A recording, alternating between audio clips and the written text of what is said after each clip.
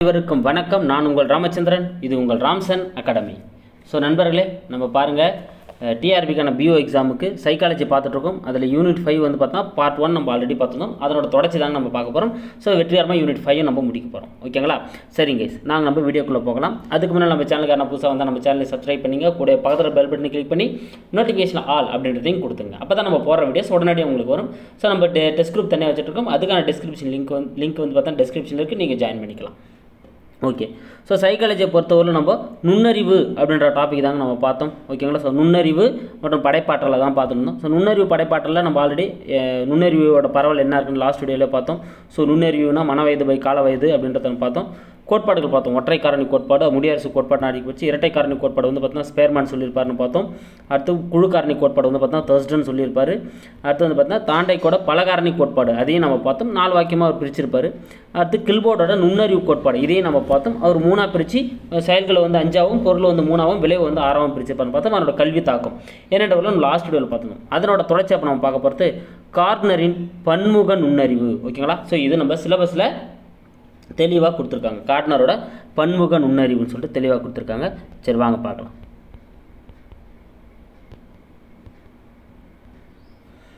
மனிதனின் அறிவுத்திறனானது பல்வேறு திறன்களின் தொகுப்பாகும். ஸோ பாருங்கள், இந்த ஹார்வர்ட் கார்னர் என்ன பண்ணுறாருன்னா, நுண்ணறிவு அப்படின்றது வந்து பார்த்தோன்னா ஒருத்தர்கிட்ட கூடுதலாக இருக்கும், குறைவாக இருக்கும். இதெல்லாம் நான் ஏற்றுக்கிறேன்ப்பா, அதெல்லாம் ஓகேப்பா.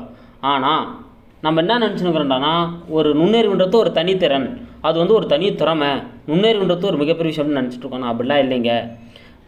மனிதனோட அறிவுத்திறன் எப்படின்னா பல்வேறு திறன்களோட தொகுப்பு தான் ஒருத்தரோட அறிவுத்திறன் இருக்கும். இந்த திறன்கள் வந்து பார்த்தீங்கன்னா அது ஒரு குறிப்பிட்ட அளவு பெற்று இருந்தால் நம்ம என்ன சொல்கிறோம், அவனை கொஞ்சம் திறமைசாலின்னு சொல்கிறோம். கொஞ்சம் குறைவாக இருந்தால் அவனை வந்து திறமை இல்லைன்னு சொல்கிறோம்.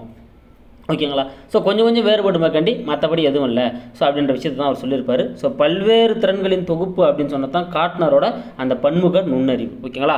அடுத்து பாருங்கள், இது ரொம்ப ரொம்ப முக்கியம். மனத்திட்பங்கள். ஓகேங்களா?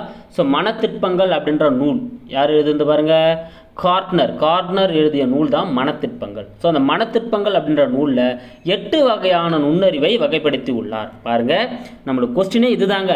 நம்ம உள்ளே போய் ரொம்ப ஆழ்ந்து படிச்சிருவோம். ஓகேங்களா? ஆனால் சிம்பிளாக கேட்டுருவாங்க.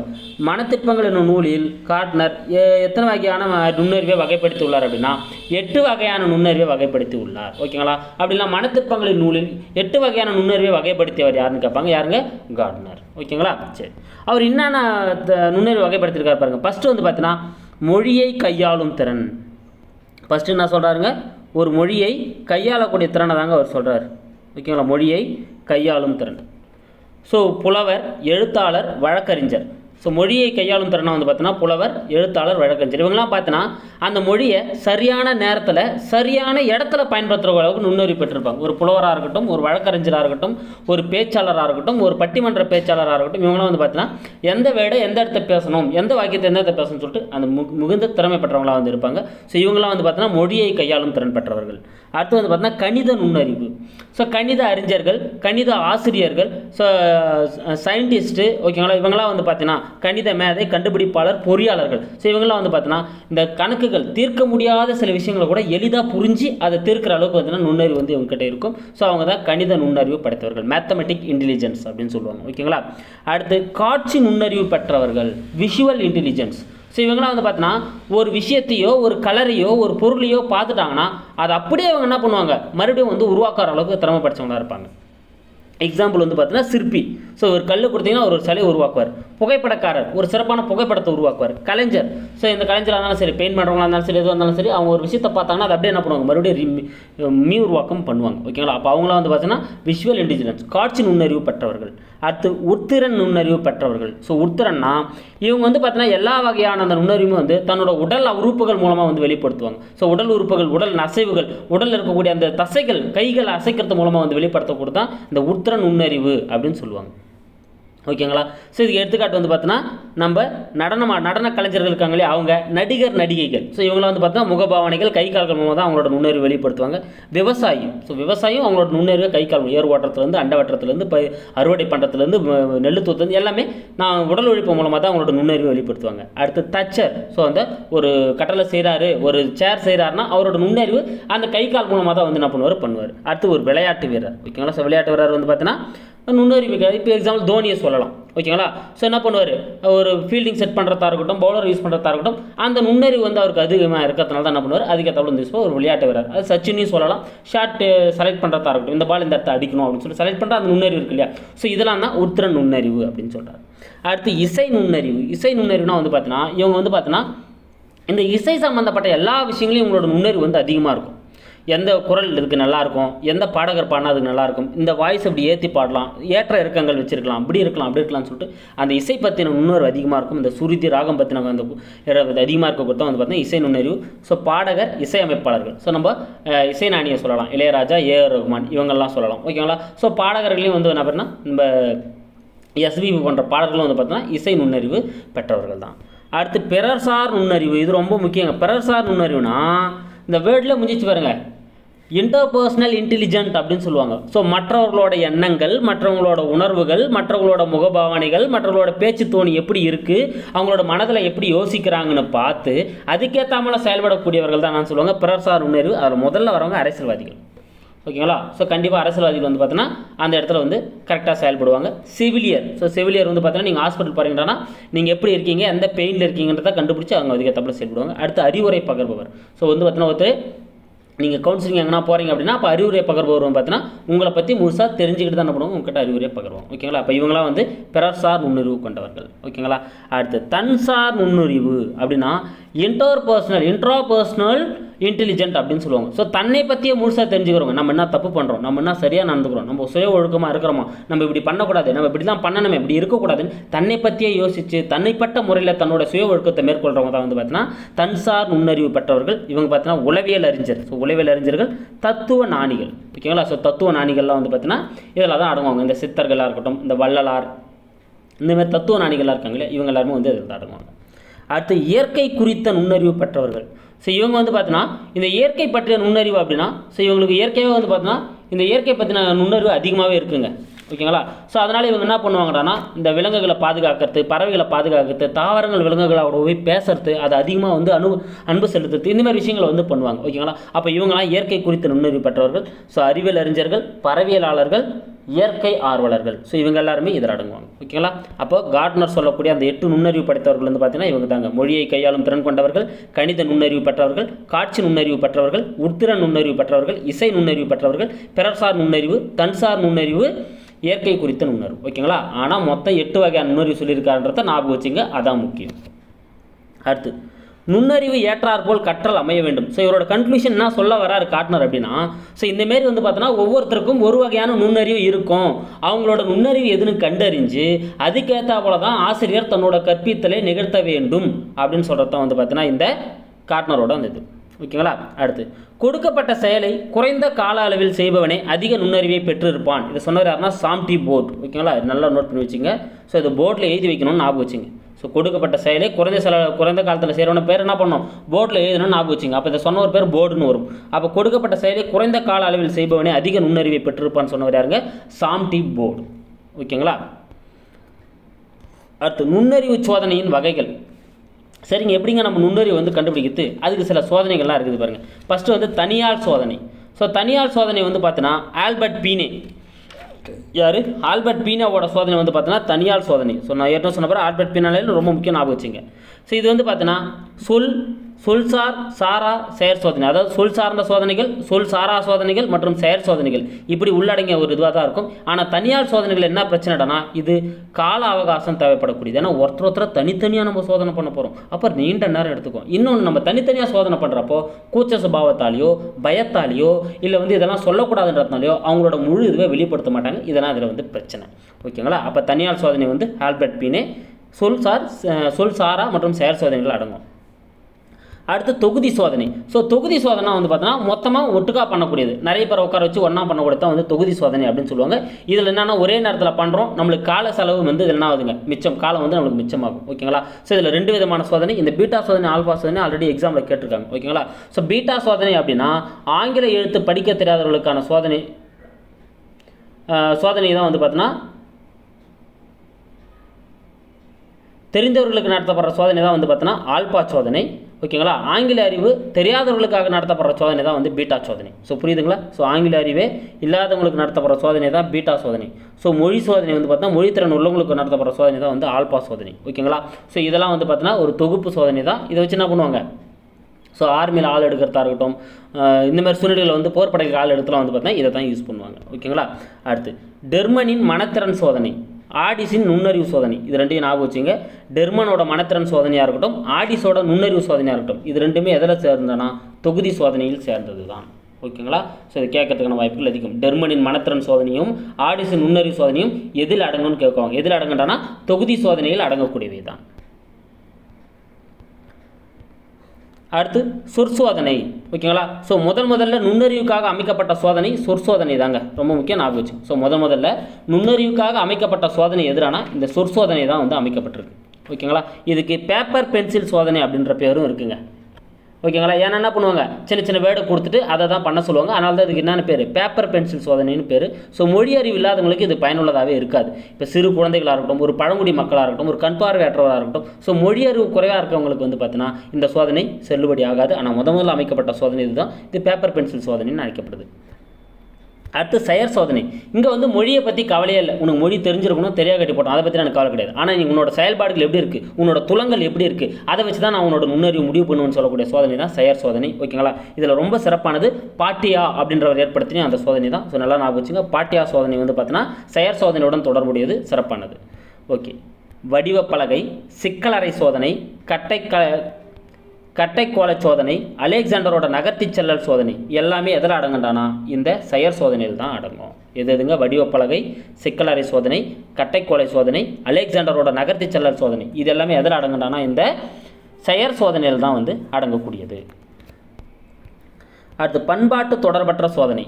ஸோ இது என்னன்னா, இவங்க என்ன சொல்லுவாங்கன்னா, பண்பாட்டில் வளரக்கூடிய குழந்தைகள் வந்து பார்த்தீங்கன்னா சீக்கிரமாக என்ன பண்ணுவாங்க, ஒரு செயலை வந்து செய்து முடிச்சிருவாங்க. அப்போ பண்பாட்டு தொடர்பற்ற சோதனை வந்து பார்த்தீங்கன்னா என்ன நடத்துறாங்க, கல்ச்சர் ஃப்ரீ டெஸ்ட் அப்படின்னு சொல்லுவாங்க. ஓகேங்களா. இதில் எது வருண்டானா கேட்டல் சோதனை, ரேவன் உருவமைப்பு சோதனை. இது நல்லா ஞாபகம் வச்சுங்க. ரேவன் எனக்கு இது வந்து வாய்ப்பிற்கு கவனித்தது. ரேவன் உருவமைப்பு சோதனை எதாவது தொடர்புடையதுனா பண்பாட்டு தொடர்பற்ற சோதனையாக கூட தொடர்புடையது. ஓகேங்களா. அப்போ கேட்டலோட சோதனையும் ரேவன் உருவமைப்பு சோதனையும் பண்பாட்டு தொடர்பற்ற சோதனையுடன் தொடர்புடையது. சரிங்க. இப்போ நம்ம இது பார்த்துட்டோம், நுண்ணறிவு ஃபுல்லாகவே நம்ம பார்த்துட்டோம் சிலபஸ் வைஸாக. இப்போ நம்ம அடுத்து பார்க்க போகிறது கிரியேட்டிவிட்டி, படைப்பாற்றல். ஒரு குறிப்பிட்ட காலகட்டத்தில் நிரூபிக்கத்தக்க பயன் உள்ளதும் புதுமை செயலில் முடிவதுமே படைப்பாற்றல் அப்படின்னு சொன்னது வந்து ஸ்டெயின். ஓகேங்களா. என்னென்னா ஒரு குறிப்பிட்ட காலத்தில் எப்பா இதை வந்து நிரூபிக்கவே முடியாதுன்னு சொன்னதை நிரூபித்து அதை ஒரு புதுமை செயலில் முடிக்கிறதான் படைப்பாற்றல் அப்படின்னு சொல்கிறதுன்னு சொன்னது ஸ்டெயின். ஓகேங்களா. அப்போது புதுமை செயலில் முடிவது அப்படின்னு ஞாபகம் வச்சுங்க. அது சொல்கிறது யார், ஸ்டெயின் அப்படின்றவர் சொல்கிறார். அடுத்து புதுமை கருத்துக்களை அளிக்க ஒருவரிடம் உள்ள திறனே படைப்பாற்றல் அப்படின்னு சொன்னவர் வந்து பாருங்கள் பிரவுதாஸ். ஓகேங்களா. ஸோ புதுமையான கருத்துக்கள் அளிக்கிறதுக்கு ஒருத்தர்கிட்ட ஒரு திறமை இருக்கும் இல்லையா, அந்த திறமை தான் வந்து படைப்பாற்றல் அப்படின்னு சொன்னவர் வந்து பிரவுதாஸ் அப்படின்றவர். ஓகேங்களா. சரிங்க. நம்மளுக்கு சிலபஸ் வந்து பார்த்தீங்கன்னா நுண்ணறிவு படைப்பாற்றலுக்கான தொடர்புகள் கொடுத்துருக்காங்க, அது என்னென்னு பார்க்கலாம் பாருங்க. ஸோ நுண்ணறிவு அப்படின்றது வந்து பார்த்தீங்கன்னா ஒரு குவி சிந்தனை. ஓகேங்களா. ஏன்னா எல்லாரும் கொடுக்குற அதே பதில தான் இவங்க கொடுக்கணும்னு நினைப்பாங்க நுண்ணறிவுல. ஓகேங்களா. ஆனால் படைப்பாற்றல் அப்படின்றது விரி சிந்தனை. ஸோ யாருமே தெரியாத, யாருமே யோசிக்காத ஒரு விஷயத்தை யோசித்து பண்ணுவான், அதான் படைப்பாற்றல் மிக்கவன், ஆக்கத்திறன் மிக்கவன். இது நுண்ணறிவின்றி தோணாது. எது வந்து பார்த்தீங்கன்னா படைப்பாற்றல் நுண்ணறிவின்றி தோன்றவே தோன்றாது. ஆனால் நுண்ணறிவு அதிக அளவு தான் இருக்கணுன்ற அவசியம் இல்லை. நல்லா புரிஞ்சுங்க. நுண்ணறிவு இல்லாமல் படைப்பாற்றல் தோன்றாது. நுண்ணறிவு இருக்கணும், ஆனால் நுண்ணறிவு மேதை அளவுக்கு 140 இருக்கணுன்ற அவசியம் இல்லை படைப்பாற்றல் தோன்றதுக்கு. ஆனால் நுண்ணறிவு இருந்தாலே போதும். ஓகேங்களா. இது புரியுதுங்களா. நுண்ணறிவின்றி படைப்பாற்றல் தோன்றாது, ஆனால் நுண்ணறிவு அதிக அளவு தேவை இல்லை, போதுமான அளவு இருந்தாலே போதும். அடுத்து இந்த நுண்ணறிவில் தனித்தன்மைக்கு வாய்ப்பே இல்லைங்க. ஓகேங்களா. ஏன்னா எல்லாரும் பண்ணுற செயல்பாடு அப்படியே பண்ண போகிறாங்க. ஒரு கொஸ்டினை படித்து எழுது போகணும் போகிறாங்க, எழுத போகிறாங்க. அது தனித்தன்மைக்கு வாய்ப்பே இல்லை. ஆனால் இங்கே விரி சிந்தனையில் புதிய கருத்துக்களை சொல்கிறதுக்கும், புதிய கண்டுபிடிப்புகளை கண்டுபிடிக்கிறதுக்கும், புதிய நோக்கத்தை இது பண்ணுறதுக்கும் வந்து பார்த்தோன்னா இங்கே தனித்தன்மை அதிகமாக காணப்படக்கூடியது. ஸோ இதான் நுண்ணறிவுக்கும் இந்த படைப்பாற்றலுக்குள்ள அந்த தொடர்புகள். ஓகேங்களா. இது அப்படியே சிலபஸில் கொடுத்துருக்காங்க. ரொம்ப 3 முக்கியமான பாயிண்ட் நல்லா ஞாபகம் வச்சுங்க. அடுத்து செங்குத்து சிந்தனை மற்றும் பக்கவாட்டு சிந்தனைகளை தெளிவாக்கியவர் எட்வர்ட் டி போனா. ஓகே, நல்லா ஞாபகம் வச்சுங்க. எட்வர்ட் டி போனா அப்படின்றவர் தான் செங்குத்து சிந்தனை பக்கவாட்டு சிந்தனைகளை வந்து தெளிவுபடுத்தியிருக்காரு. ஓகேங்களா. எட்வர்ட் டி போனா. ஸோ போனா அப்படின்றவர் தான் செங்குத்து சிந்தனை பக்கவாட்டு சிந்தனை. சரிங்க. அது என்னங்க செங்குத்து சிந்தனை பக்கவாட்டு சிந்தனை அப்படின்னா, மலை ஏறி செல்வது. ஓகேங்களா. இப்போ மலையை தாண்டி ஒருத்தர் போகணும் அப்படின்னா மலை மேலே ஏறி இறங்கிடலாம்பா, அப்படின்றது தான் வந்து பார்த்தா ஒரு செங்குத்து சிந்தனை, எல்லாரும் பண்ணக்கூடிய அதே சிந்தனை சொல்கிறது. மலையை குறைஞ்சி ரோடை உருவாக்குறோம்பா அப்படின்னு முடிவு எடுக்கிறது தான் வந்து பக்கவாட்டு சிந்தனை. ஓகேங்களா, ஒரு ஸ்மார்ட்டாக வந்து திங்க் பண்ணுறது. இப்போ பாருங்கள், அதே போல் கிரைண்டர் கண்டுபிடித்தோன்னா ஒரு பக்கவாத்து சிந்தனை. என்னப்பா அப்படின்னா அதுக்கு முன்னே என்ன பண்ணுவாங்க, உரல ஸ்டேபிளாக வச்சுட்டு என்ன பண்ணுவாங்க, அந்த மாவை வந்து ஆட்டுவாங்க. சென்ட்ரல் இருக்கிற அந்த இது வச்சு தான் என்ன பண்ணுவாங்க, மாவை ஆட்டுவாங்க. ஆனால் இப்போ என்ன ஆகி போச்சு, சென்ட்ரலில் ஸ்டாண்டர்டாக வச்சுட்டு சுற்றி இருக்கிற இடங்கள் சுத்தரா போல் வந்து வடிவமைச்சாங்க. அதான் கிரைண்டராக வந்து மாறினது. ஓகேங்களா, அப்போ கிரைண்டரை கண்டுபிடிச்சதும் ஒரு பக்கவாட்டு சிந்தனை. அப்போ புரியுதுங்களா, எல்லாரும் சிந்திக்கிறாப்புல சிந்திக்காமல் டிஃப்ரெண்ட்டாக சிந்திக்கிறது தான் பக்கவாட்டு சிந்தனை. மாணவர்களின் படைப்பாற்றலை வளர்க்க, மாணவர்களோட படைப்பாற்றலை வந்து எப்படி வளர்க்கணும், எப்படி ஒரு ஆசிரியர் வளர்க்கணும் அப்படின்னு பார்த்தீங்கன்னா, மூளை தாக்கு முறை மற்றும் கண்டறியும் முறை. இந்த 2 விதமான முறைகளை வந்து பயன்படுத்தணும். கற்றல் கற்பித்தல்ல இந்த 2 விதமான முறைகளை ஆசிரியர் பயன்படுத்த வேண்டும். மூளை தாக்கு முறை, கண்டறியும் முறை, இந்த 2 முறைகளையும் பயன்படுத்தி ஒரு மாணவனோட படைப்பாற்றலை என்ன பண்ணாமல் ஒரு ஆசிரியர் ஊக்குவிக்க வேண்டும். அடுத்து ஆசிரியரின் பங்கு. ஒரு ஆசிரியரோட பங்கு, இந்த படைப்பாற்றல் உருவாக்குறதுல ஒரு ஆசிரியரோட பங்கு என்னென்னா, முதலில் உரமூட்ட வேண்டும். உரமூட்டதல்னா என்னங்க, அவனை வந்து முதல்ல வந்து இதுக்கு தயார் பண்ணணும். ஏன்பா உன்னால் எதனா பண்ண முடியுமாப்பா, இதை நீங்கள் பண்ணுவீங்களாப்பா, அதை பண்ணுவீங்களாப்பா அப்படின்னு சொல்லிட்டு அவனுக்கு என்ன பண்ணணும், இதை பற்றின ஒரு விதையை வந்து முதல்ல போடணும். விதை நான் போட்டதுன்னு சொல்லுவாங்க இல்லையா, அந்தமாதிரி என்ன பண்ணணும், ஒரு விதையை வந்து முதல்ல அவனுக்குள்ளே வந்து போடணும். ஓகேங்களா, அதில் ஆசிரியரோட பங்கு ரொம்ப ரொம்ப ரொம்ப ரொம்ப முக்கியம். அப்போ அவனுக்கு முதல்ல உரம் ஊட்டணும். அடுத்து தூண்டுதல். அதை நோக்கி அவனை என்ன பண்ணணும், ஸ்டிமுலேட் பண்ணணும். சும்மா இருக்கக்கூடாது, சொல்லிட்டு மட்டும் சும்மா இருக்கக்கூடாது. தம்பி அதை பண்ணிட்டியா, இதை பண்ணுப்பா, சீக்கிரமாக பண்ணி எத்தாப்பா, இது அங்கே அந்த கடையில் கிடைக்குமா இருப்பா, அந்த கடையில் கிடைக்குமா இருப்பா, இதை பண்ணுப்பான்னு அவனை என்ன பண்ணணும், நம்ம சும்மா தூண்டி விடணும். அதுக்கப்புறம் உளவியல் பாதுகாப்பு. என்னன்னா இதாங்க ரொம்ப முக்கியம். ஏன்னா பக்கத்தில் இருக்கிற பையன் என்ன பண்ணக்கூடாது, அவனை கேலி கிண்டல் பண்ணானா இந்த படைப்பாற்றல் வளராமல் போயிடும். அவனை கேலி கிண்டல் பண்ணாத அளவுக்கு என்ன பண்ணணும், அந்த கிளாஸோட சூழ்நிலையை வந்து ஒரு ஆசிரியர் வந்து ஏற்படுத்தி கொடுக்கணும். அடுத்து வழிகாட்டல். அந்த படைப்பாற்றலை முழுமையாக கொண்டு வரதுக்கான வழிகாட்டலை ஆசிரியர் கூட இருந்து இறுதி வரைக்கும் கொடுக்கணும். அப்புறம் உற்சாகப்படுத்துதல். சூப்பரா, நீ பண்ணிக்கிட்டு அருமையாக வந்திருக்கு, இது சூப்பராக இருக்குது, எப்படி இருக்குது, இதில் இந்த புக்கிலேருந்து இந்த ஐடியா எடுத்துக்கோ, அந்த புக்கிலேருந்து இந்த ஐடியா எடுத்துக்கோ, உனக்கு புக்கு வாங்கி தரேன், இதை வாங்கி தரணும். அவனை உற்சாகப்பூட்டி அந்த படைப்பாற்றலை இன்னும் கொஞ்சம் அதிகரிக்கணும். இதெல்லாம் வந்து ஒரு ஆசிரியரோட பங்கு. ஓகேங்களா, சரி. அடுத்து மெதுவாக கற்போரின் கல்வி ஈழ்வு 85க்கும் குறைவாக உள்ளது.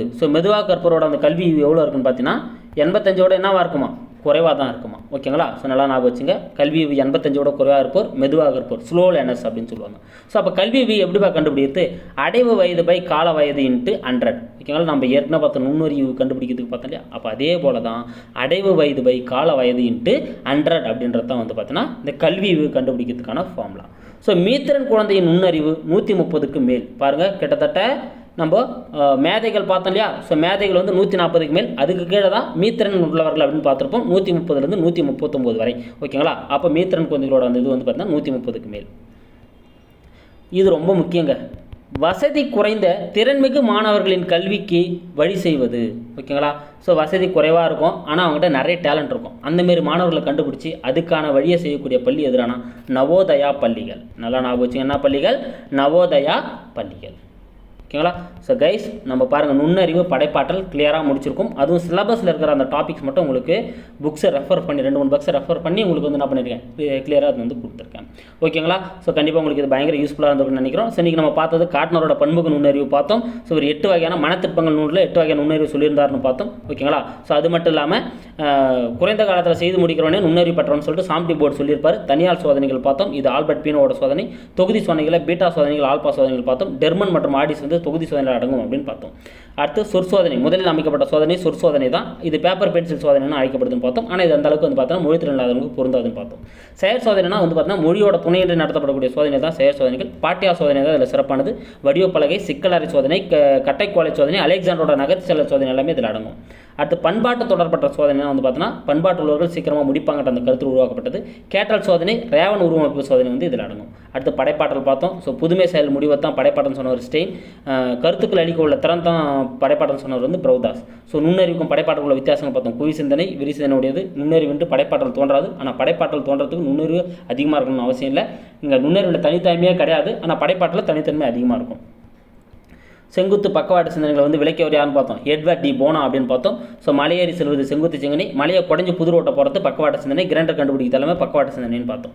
ஸோ மாணவர்களை படைப்பாற்றல் வளர்க்க மூளை தாக்க முறையும் கண்டறி முறையும் கற்றல் கற்பித்தலை மேற்கொள்ளணும். ஸோ ஆசிரியர் வந்து உரமூட்டணும், தூண்டிவிடணும், உளவியல் பாதுகாப்பு கொடுக்கணும், வழிகாட்டணும், உற்சாகப்படுத்தணும். இதை பற்றி அவனோட ஆக்கத்திறனையும் படைப்பாற்றலையும் என்ன பண்ணணும், வளர்ச்சி ஊக்கப்படுத்தணும். ஓகேங்களா. ஸோ மெதுவாக கற்பவரோட கல்வி 85, கல்வி வந்து அடைய வயது கால வயது into 100. ஓகேங்களா. ஸோ மீத்திரன் குழந்தை வந்து பார்த்தா 130க்கு மேலே இருக்கும். வசதி குறைந்த குழந்தைகளுக்கு வந்து கல்வியை கொடுக்கக்கூடிய பள்ளிகள் வந்து நவோதய பள்ளிகள். ஓகேங்களா கைஸ். ஸோ 5வது யூனிட் நம்ம முடிச்சிட்டோம். ஸோ உங்களுக்கு கண்டிப்பாக யூஸ்ஃபுல்லாக இருக்குன்னு நினைக்கிறேன். ஸ்கூலில் இருந்தால் லைக் பண்ணுங்கள், ஷேர் பண்ணுங்கள், கூடிய பக்கத்தில் கமெண்ட்லையும் உங்களோட கமெண்ட்டை சொல்லுங்கள். Thank you guys.